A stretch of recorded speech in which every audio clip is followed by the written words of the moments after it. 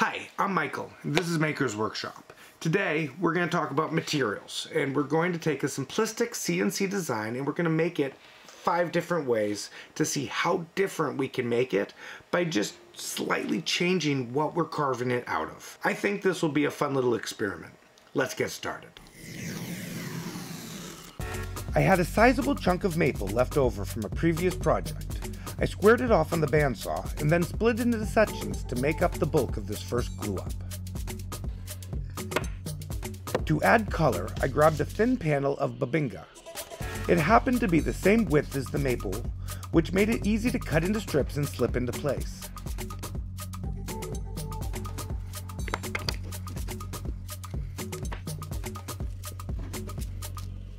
Good? Okay. Do we like that? It looked pretty good as is, but I thought I'd add another color and cut some strips of wenge to layer into the glue up. Then, I lined my surface with wax paper and got myself some Type-On 3 so I could get gluing.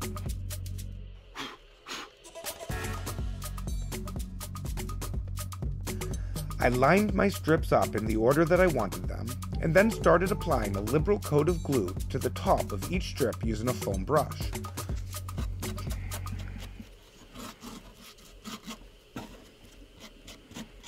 Foam brushes are my go-to because I find they give the cleanest application with no bristle fallout and so on.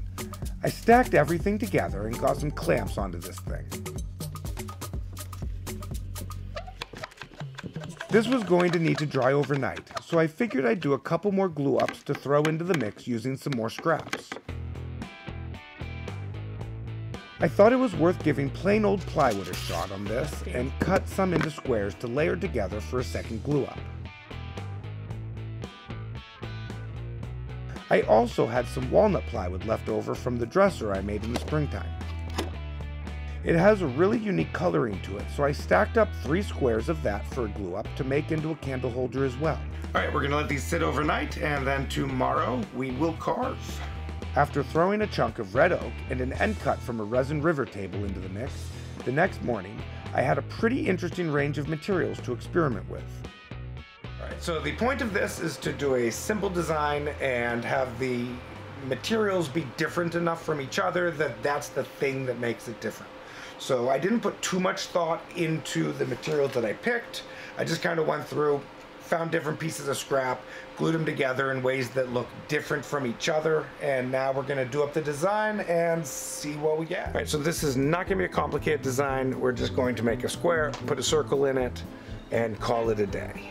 This design is simple, so designing it right in easel was no problem. I first made a square, and then made a smaller circle to be hollowed out and aligned it perfectly to the center of the square. This is where the pillar candle will rest. I don't really know how big pillar candles are, but I'm just gonna guess. I made sure I had my settings in properly for my first block, before getting my machine loaded up and ready. Alright. The plywood block was a natural starting point. It was the block of wood that I was the least excited about. If all crashed and burned, I wouldn't really care.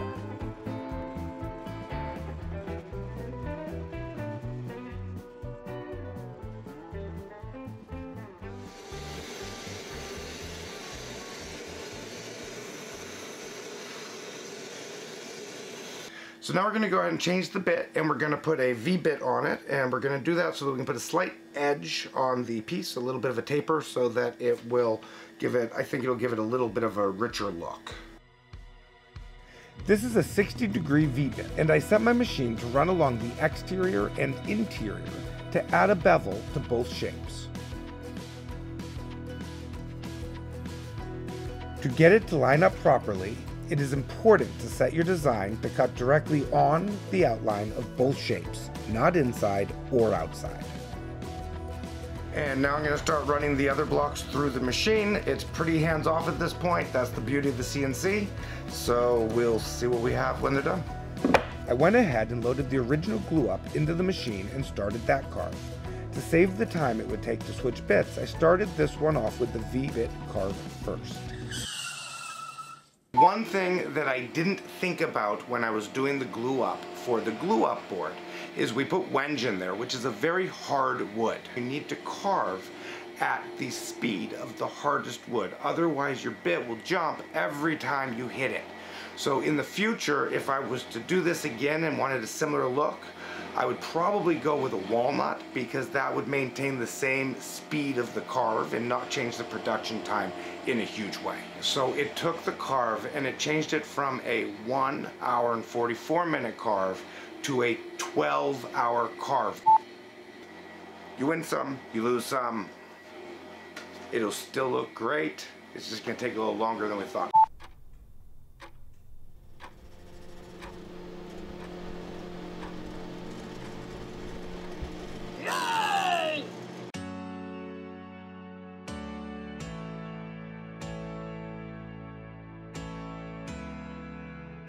It was pretty smooth sailing from here in the CNC router. I cycled my 5 wood blocks on the machine and enjoyed watching the pieces take shape. Instead of carving all the way down through the wood on these, I had the CNC router go only halfway. Once the machine etches a perfect square, it's so much quicker to handle the full cut with a bandsaw. The first pass, all I did was take off the bulk of it, but I left a decent lip. So now I'm just going to shave it down one more time to minimize my sanding. Then, all I needed to do was cycle each piece through the bandsaw and watch them take shape.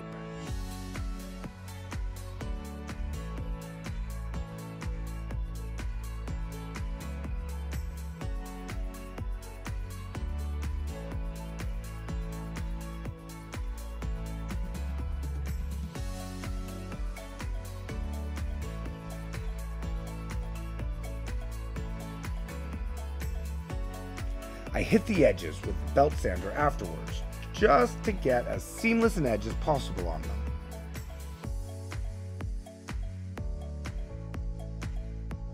And then finished everything off with a quick hand sand.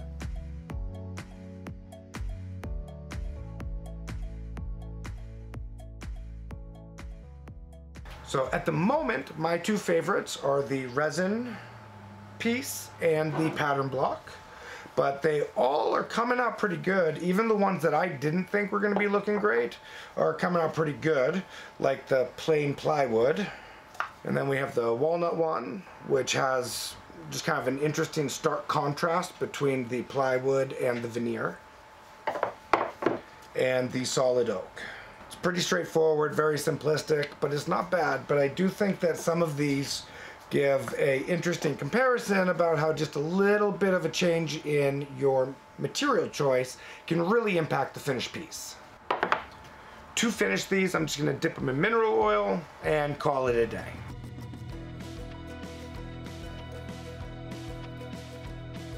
One of the best things I ever did for the shop was finally getting a big bucket for my mineral oil.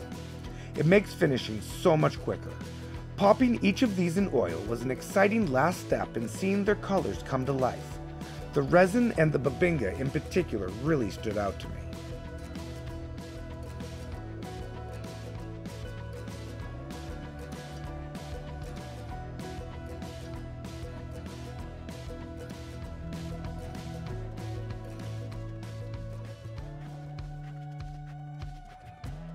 I'm going to let these sit overnight, and then tomorrow they're done.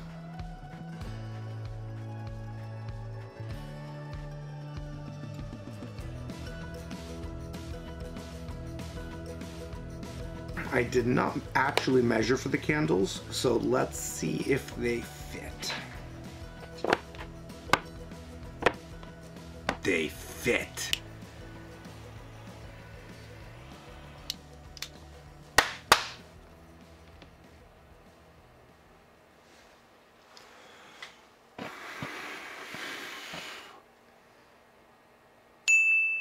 All in all, I think that this project was a success. We have 5 different pieces here, all done with a very simplistic CNC file, and they all look very different from each other.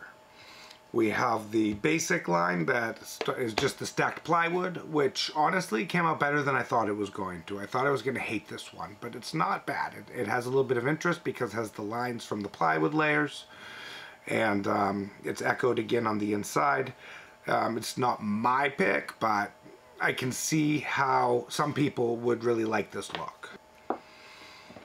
We have the solid oak as what I would consider the next level up. And again, not really my pick. It's a little plain, but some people very much like just plain wood, and I could see this one as something that some people would pick as well as their favorite. And because it's oak, it has a nice red color to it, and it really deepened up with the mineral oil. So again, not my pick, but it is really nice looking.